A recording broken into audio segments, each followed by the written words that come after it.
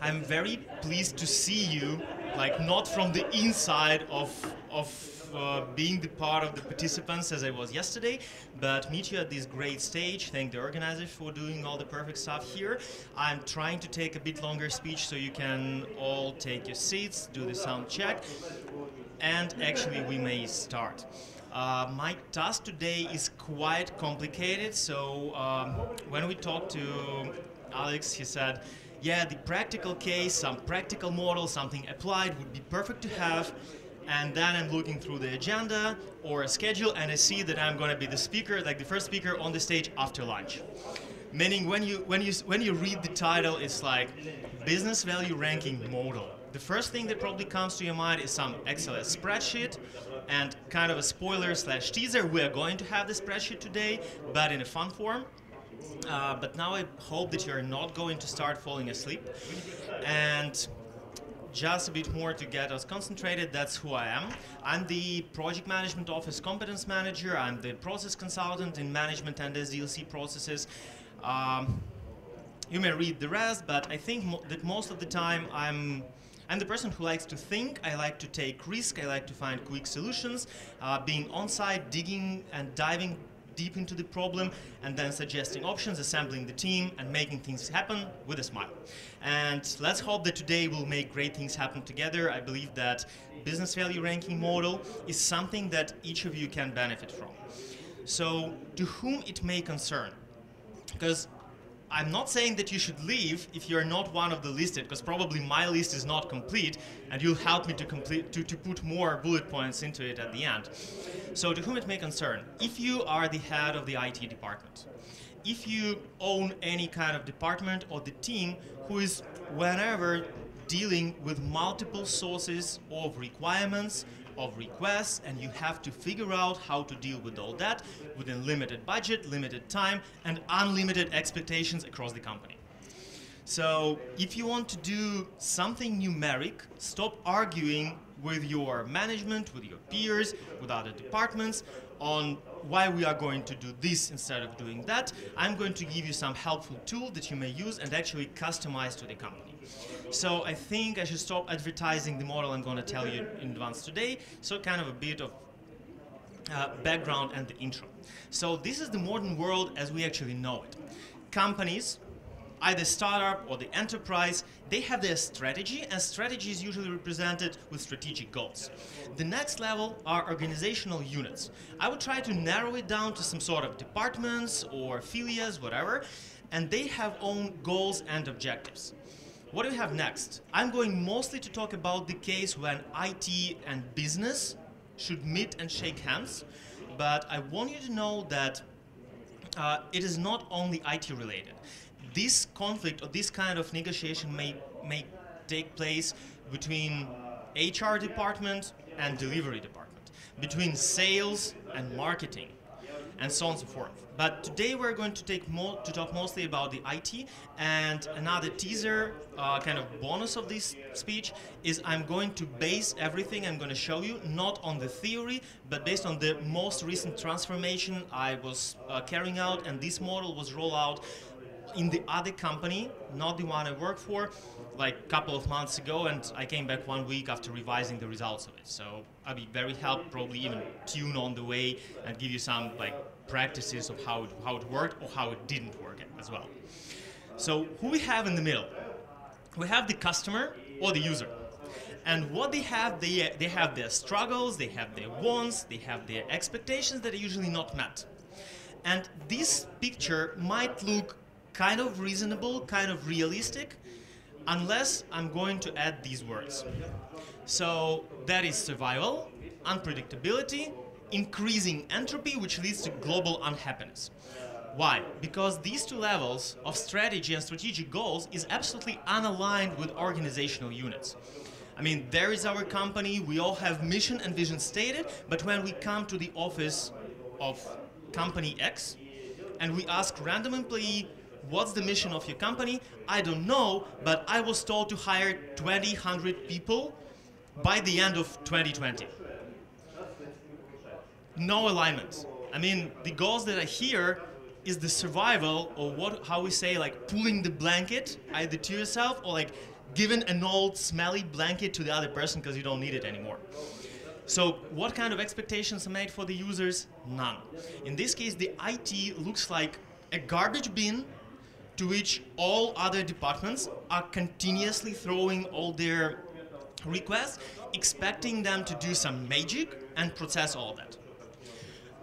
So there is a world apart. How does it look from my perspective? That is business. The business thinks that being the human, we humans think ourselves better than other mammals. We are not. So this is the business who thinks itself very powerful, very proud of itself, and continuously screams, hey, that is critical, and this is critical, and everything in this world is critical. If I see it, it is critical. Please go do it, fix it, adjust it, do whatever, like tune, tweak. And do it now. And that's IT department. IT department who is actually saying, oh no, come on, again, another critical request. Why is it happening? How did you make it happen? Why are we the ones who need to solve it? And so on and so forth. Without realizing that sometimes IT, or the department who actually solves the problems, like one who solves the problems of many, is actually the most powerful unit in the company, but doesn't realize that power. And most of the people there maybe even think, how many days or months or years do we have to retirement? So this is kind of the messy and crappy thing that's happening around. And I'm giving you this background from the standpoint, do you agree that this is what happens in the real business, in everyday life of the big enterprises or small startups? Kind of look the same, right? Wonderful, thank you. This actually came to my site at one of the consulting and the advisory projects that started with the discovery phase. I mean, I don't always tell this is the solution I want to sell you, but we start with sort of discovery phase to figure out what's going on, how can we help, is what client asked us to do, is it really what we should do, does it really solve the problem? The quick example, your partner, business partner asks you, give me 10 Agile coaches. And you like ask, why? What kind of problem you're gonna solve? So there. And when we came to the customer side, we saw these kind of things happening around, and it made me start thinking of some sort of alignment.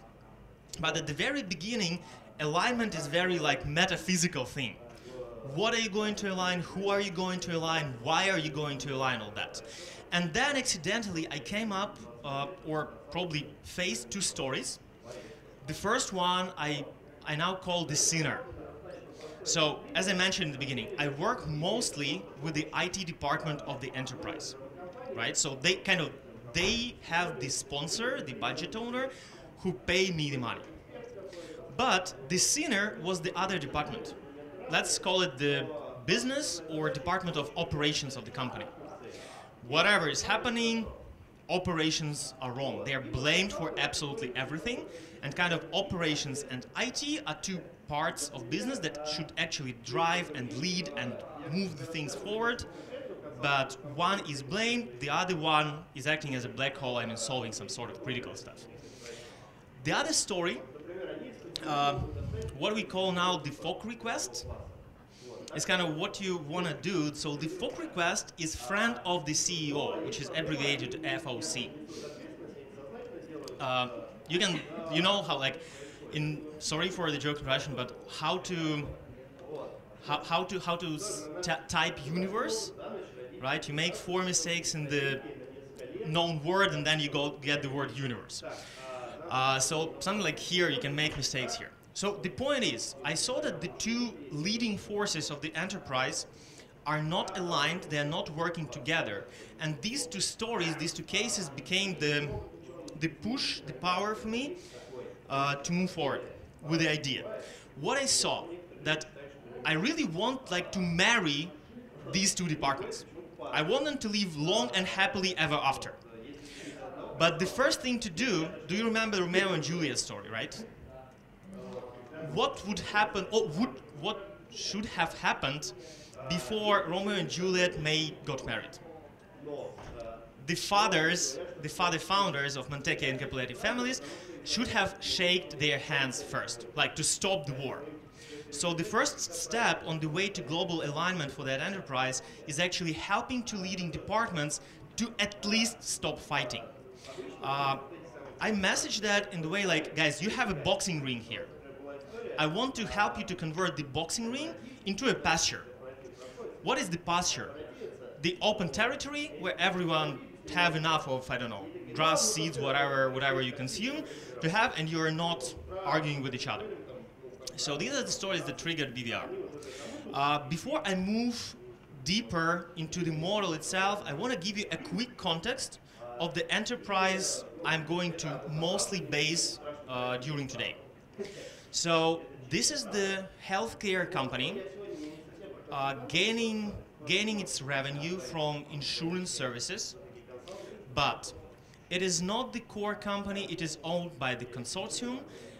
It is not the profit company or IPO company. This is non-profit company that is community driven, and so on and so forth. So if you know what I'm talking about, you can just start assuming the number of limitations you have on the way. So it's not the kind of the enterprise where you say, we need to do a transformation. I don't care, here are 100 millions, go do the transformation, go do whatever that will make my business work. They are non-profit, and I'll give you a quick example. Every year, they have the quote of the people they may hire over the year. I'm not saying like they can hire 5 QC engineers, developers, I don't know, market specialists, HR specialists. They have just, over this year, you have 5 vacancies that you may fulfill. That's it. So scaling, like linearly scaling, was not an option. Regarding the culture, when we were talking about the transformation, there was a lot spoken today, yesterday and today about the Spotify case. But the one thing is like maybe that stays out of focus, like beyond the frame, that during this transformation, some significant percentage of the employees of the company left.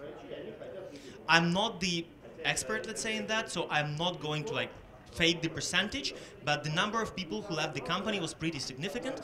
They were not fired, they left because of cultural mismatch. So kind of people who used to work in old environment, they decided we're not ready for the new environment, we're going to leave. Here is the enterprise where over the past 20 years, they had 0 firings. When you enter the office, there is a wooden plate with a bronze names on it, listing people who worked for the company for 10 years, 20 years, 30, and 40. Now go do the agile transformation in that kind of the environment.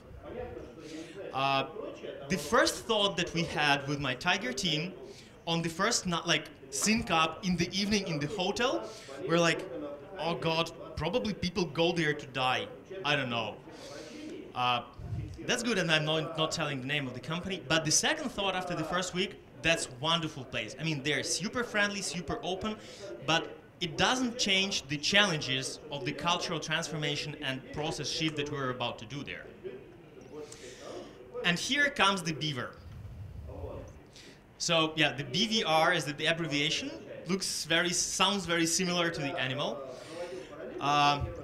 So having this culture where we are limited in resources, so we cannot drop the lot of money into it, where we cannot make the unpredictable changes in the process, where we cannot make people leave. We cannot fire people, but we were also asked by the CHRO, don't do it in the way people are not leaving the company. Talking about the limitations, the current state market, or let's say, region, state, district, but district is too small, let's say state or regional market, labor market, is pretty empty. Because in the neighboring region, there is a huge state with great universities, with lots of IT companies who actually can provide higher salary than the non-profit enterprise, and so on and so forth. Because if we lose people, the time to regain the person in the company, the cycle time to regain the person in the company is probably 3 to 6 months. And we're not losing, in that case, 1 of 100, we're losing 1 of 5. So that's unacceptable. Pardon. Excuse me. So regarding the business value ranking, we were looking for something simple to solve the very complicated case. The business value ranking model is a process model, or now I can call it a framework, that is very simple in its nature, but has very vast impact for the company. Like when you throw the small rock into the water, there are small circles not going too far. When you throw the large rock into the water, the huge waves can appear. So this is kind of the huge rock that we've thrown into the water of the enterprise. And it's really simple. There are just 5 major components that are in there. So what we need to start? We really need the strategic goals. As I mentioned at the beginning, the strategic goals is something that each enterprise, each company have, right? But they are misaligned. So what we're trying to do, we start alignment from the top. I mean, from the top of the goals chain down. What we need next? The attributes. Something that is accepted around the company that has direct impact on strategic goals of the company. We'll talk about it later, how we figure it out. And then the simple math part. There is weight of the attribute, there is rank of the attribute. We do some math, we get the score, score becomes the priority. Quite simple, right? I assume that at this moment of time, about the mechanics, you're gonna tell me, Dmitry, you are not inventing anything new. And I'm not going to argue on that. Because the thing that we invented here, we applied here, is not about mathematics. It is not about prioritization models. It's about tools that help you make big changes with high simplicity and low complexity of doing that. So you have weight, 0.1 to 1, and you have rank, 1 to 10. The right part is the maximum, the left part is 0. You multiply it, you get the score per feature, per epic, or project, whatever you call it in the company. Product backlog item of a big size. Simple. How it looks like. Feature ABC we got in the backlog. BVR rate is 65, 59, 72. The first benefit is pretty simple. When management of multiple departments is arguing on what you should do next. Imagine you are the IT team or development team, and you have 5 requests from 5 different departments, and all of those are of high priority. But you cannot do more than 2 at the same time. Imagine we do some iterative development. You can fit 2 into the next iteration. You can fit all 5. So here we may say that 72 and 65 are the higher than the other higher ones. Because the thing that we invented here, we applied here, is not about mathematics. It is not about prioritization models. It's about tools that help you make big changes with high simplicity and low complexity of doing that. So you have weight, 0.1 to 1, and you have rank, 1 to 10. The right part is the maximum, the left part is 0. You multiply it, you get the score per feature, per epic, or project, whatever you call it in the company. Product backlog item of a big size. Simple. How it looks like. Feature ABC we got in the backlog. BVR rate is 65, 59, 72. The first benefit is pretty simple. When management of multiple departments is arguing on what you should do next. Imagine you are the IT team or development team, and you have 5 requests from 5 different departments, and all of those are of high priority. But you cannot do more than 2 at the same time. Imagine we do some iterative development. You can fit 2 into the next iteration. You can fit all 5. So here we may say that 72 and 65 are the higher than the other higher ones. And what we have here, we have weight and rank and attributes, like the common, let's say, calculation metrics or the matrix of attributes that is accepted across the company. So that's the simple thing. What is the backbone of this model? What is something that we can succeed without? Why I call it the backbone? I mentioned that attributes is one of the components of the business value ranking model. So the first thing we do, we ask the management middle management, and senior management to design the list of attributes that have direct impact on their strategy, on their strategic goals. Which means that if our strategic goal is actually be compliant with some governmental regulations. For the for the United States is HIPAA in healthcare, like health insurance data and so on, protection and other stuff. And here we have, for example, security risk for internal customers or security risk in external exposure. Which means that if we fail or do the project that has very low impact on security risk external exposure, we're doing something that doesn't help us being compliant. Which means this project has minimum impact on our strategic goals. So why the attributes is a backbone? The attributes, this is the custom list we designed for one of the companies where it is being used right now. So there is no data I can share because mostly you see they chose the way of putting some attributes in this way and then just setting department or the functional area which it impacts, right? So it's quite simple, but here is the background operation starts. It's not me or our Tiger team who come to client side and say, this is the list you should use, even if we do the discovery or analysis. We take all the managers, seniors and middles, bring them into one room or talk to each other individually, depending on the company culture, and let them make this thing. If you start using it, get ready, it may take months, but not less than a couple of weeks. Because they should talk, they should reiterate, you should prepare them individually. But less about the attributes. What happens next in terms of components? What you need to do about those? The attributes are long-term. So once you define them, make sure that you are not going to change them in the perspective of 3 to 5 years. If you see that you need to change the list in the perspective of 3 to 5 years, it means that you are not choosing attributes with global strategic impact. It means that your list of attributes contains some very operational low-level stuff that you don't need here.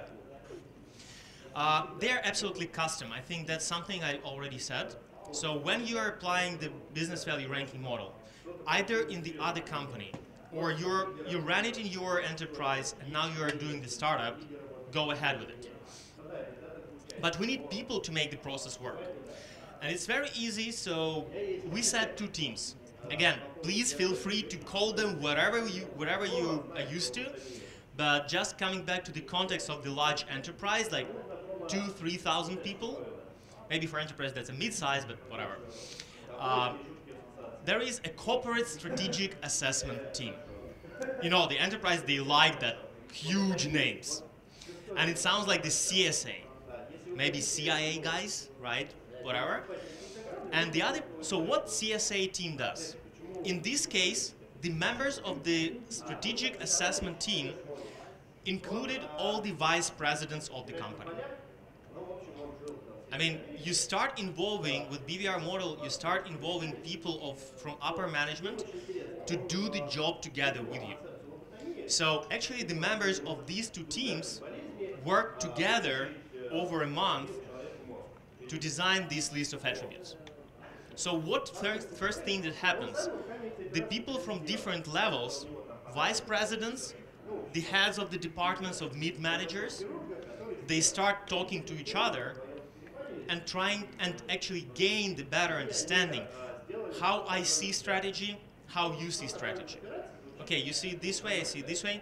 Do we understand this statement in the same way?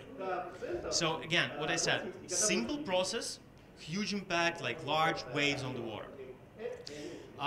In most of the cases, mid-managers and VPs from different functional, let's say, silos or vertical silos, that was the first time they ever saw each other. And that was great. What does the business value ranking team does?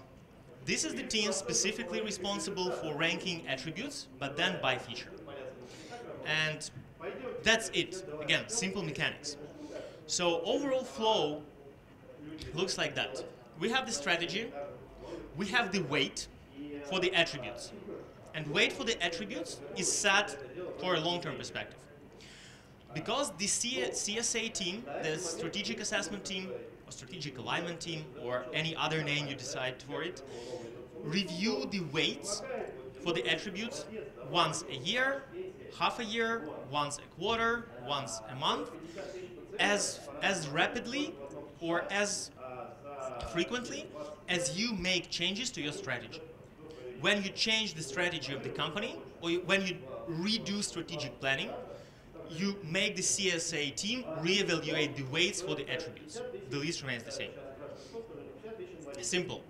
Then we take features, and the business value ranking team, that includes all the managers and all the heads of the departments across the company, you ask them to set the rank for each attribute. I'll show you it all together right now to make it easier. And they put the weight that is multiplied and you get the score. And the score is very, very easy to do. You may say that at this moment, Dmitry, you don't get the priority.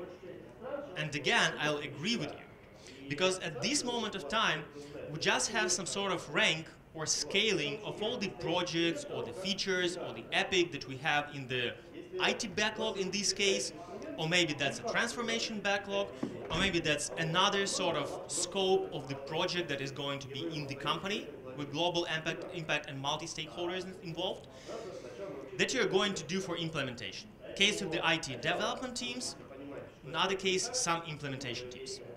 So priority may be done. Business value is ranked, but priority is a different part that is not part of the model. What can you do? At this moment of time, before you bring it to the development, you can apply ROI, you can apply weighted shortest job first, and other prioritization techniques, calculations, and other stuff you prefer, if you need it. So BVR is pretty simple from the standpoint you can like plug in, plug out, whatever you need it. And here I'd like to up. Only I can see it.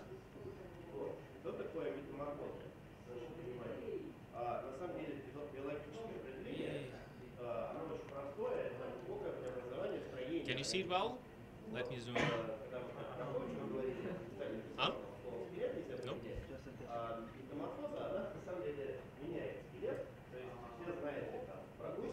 Yep. Here it is.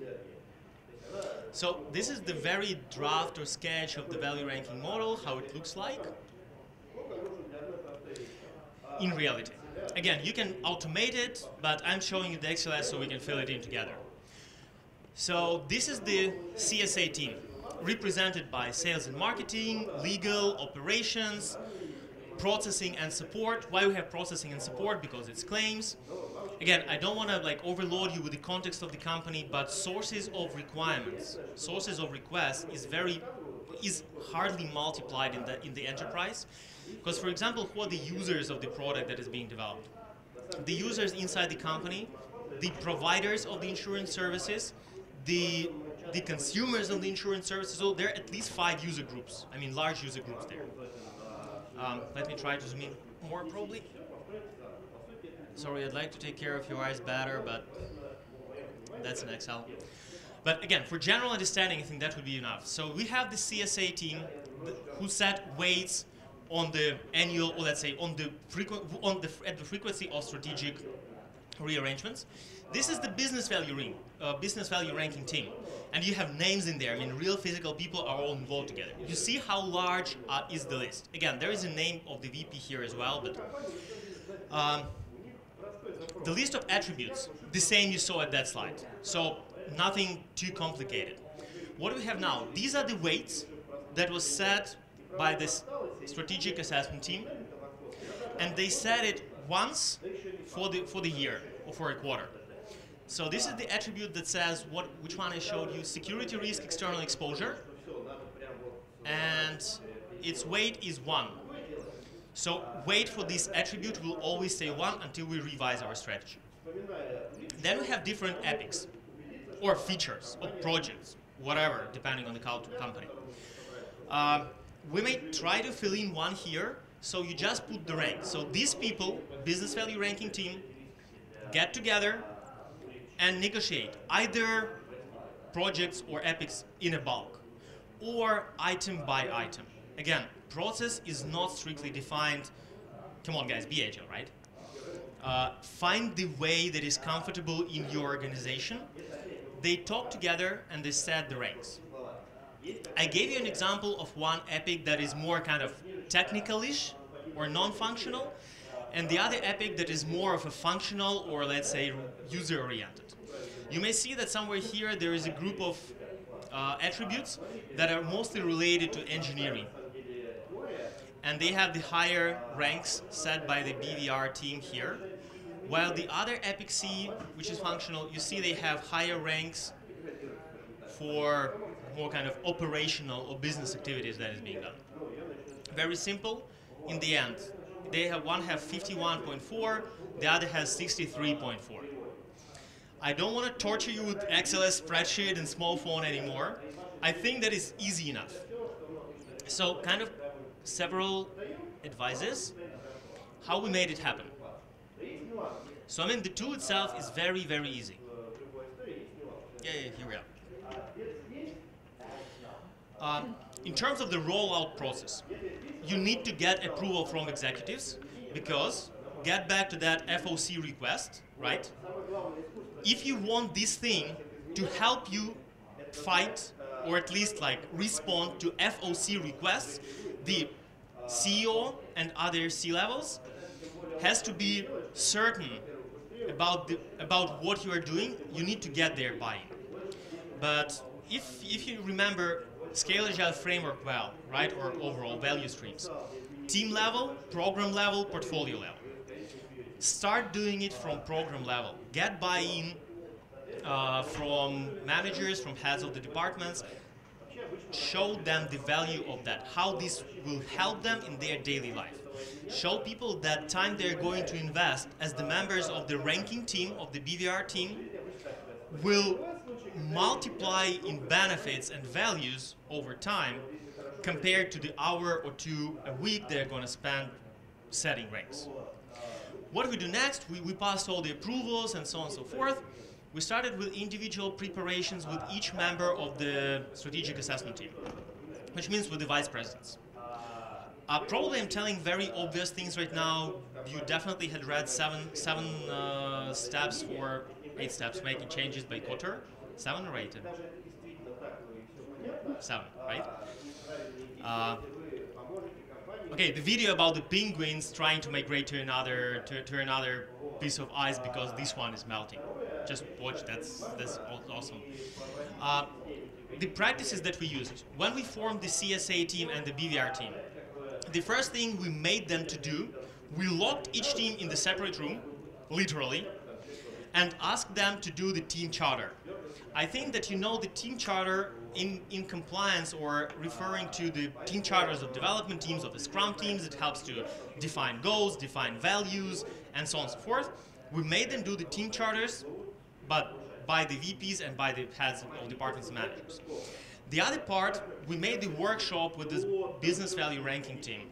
We have like 10 to 15 minutes remaining, so I won't show you the agenda of the workshop, but for 30 people, 30 heads of the departments, it took 3.5 hours, including break, to ramp them up in practical aspects of being the member of the business value ranking team.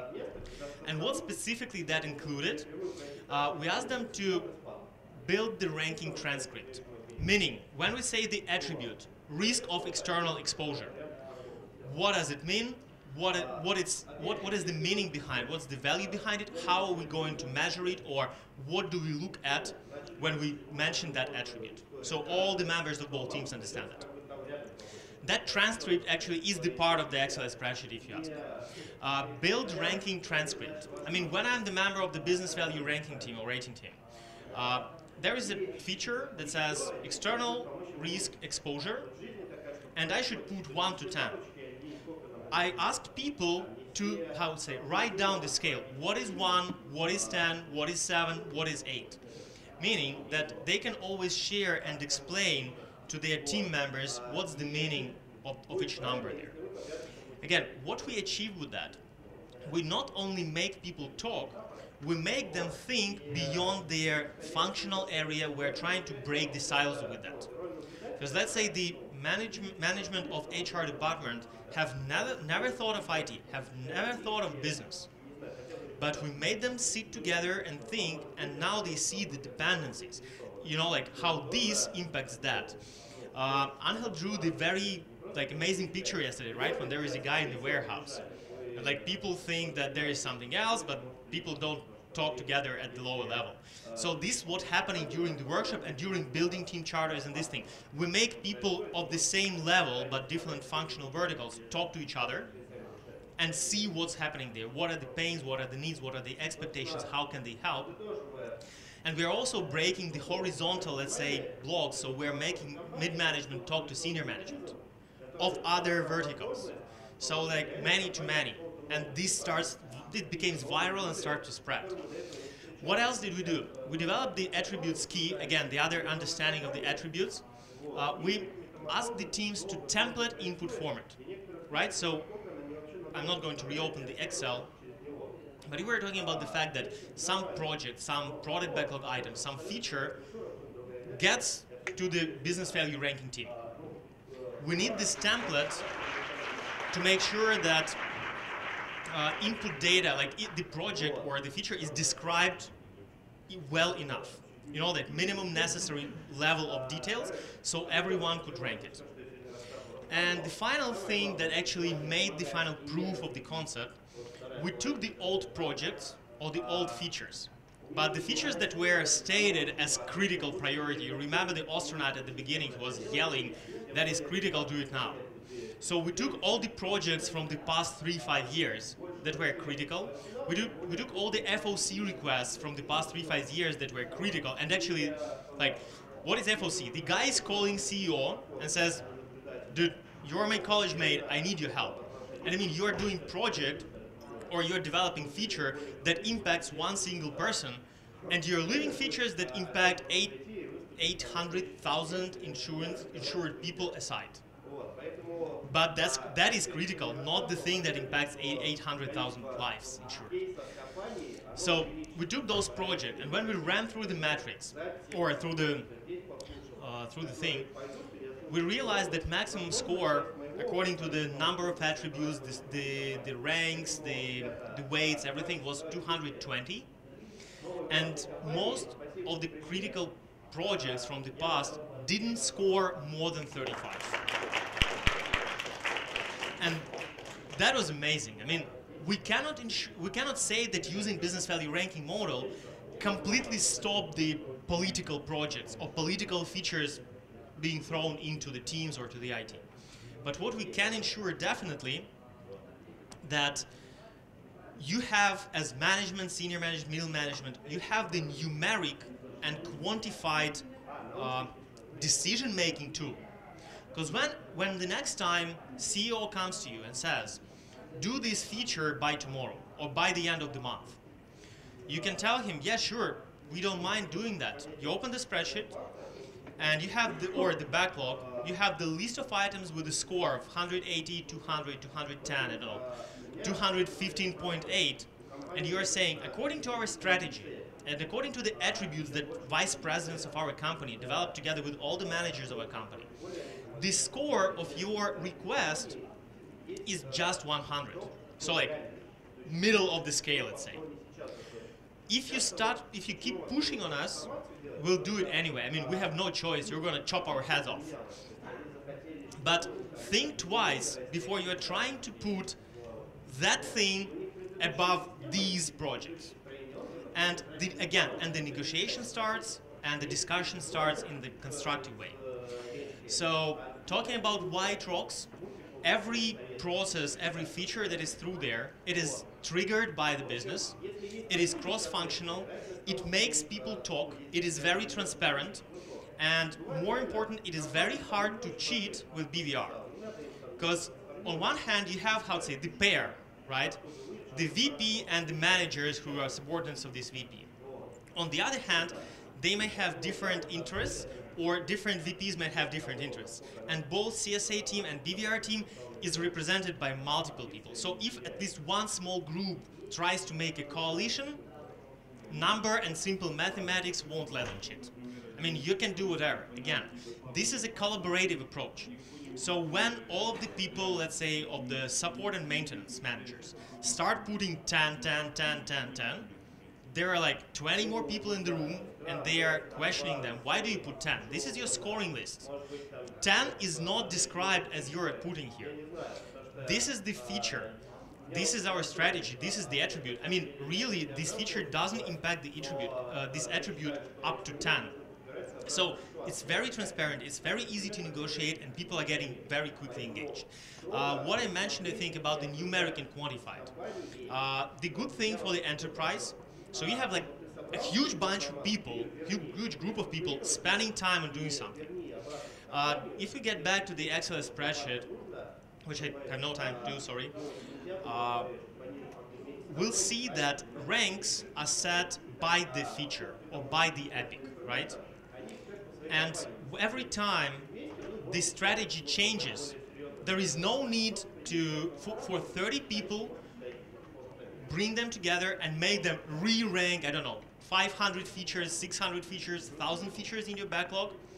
You change the weight, CSA team changes the weight, and all the features are automatically recalculated. Voila. So in terms of time consumption and effort consumption, it is also a benefit. Usually in the end there is a Q&A, but I'd like to start with an answer to question, and they have a question to ask you. Maybe you can share some, I don't know, cases, situations, examples of those you already got in your mind while listening to me, where you may benefit or you may apply business value ranking model. Any thoughts? But it's cancelled in half a year. It cancelled in half a year? Yeah. Because business be bored with this long procedure. Not really a long procedure, but in fact business want features which he own one, not all stakeholders. So business didn't get, so the business started, let's get such a system, so everyone stakeholder can understand which features are taken into account and under development. But then he became just bored with these prioritizations. Okay, so business became bored with prioritization because it's kind of easier to just power push, brute force push on the people. Okay? Any other thoughts? Like, okay, your questions? Hello. Does it tool we can apply to the startup projects? Absolutely. Yes. So the size of this epics it downgrades to the story level. Yeah, sure. You may use it for any kind of, let's call it, product backlog item, or the project in the company. So you can rank the larger stuff, like projects or transformation projects in the company, or you can go down to the user story level. Again, it's more of a question of wording and putting labels of what you call a user story or what you call a project, right? But you can scale it whatever you want, but I think that when you put it low to the lower level of the user story, probably you won't need to involve vice presidents or head of the departments there. So probably you need to reconsider who should be the participants, the members of both teams. So the Beaver team will the stuff of that will change depending on the size of this. Yeah. So the lower is the level of the items you are trying to rank. The probably lower level of the people you need for the business value ranking team. Again, you still can use the head of the departments. You can form even the CSA team from the executives and BR team from the VPs. It's your choice. But what's the cost of that ranking in that case if you spend an hour of time a week of, I don't know, 10 vice presidents? I think it's too much for a user story. Thank you. Guys, we have time for one more question. One more question? Okay, then I'll be happy to talk to you in the corridor or whatever. Give me the floor. Thank you.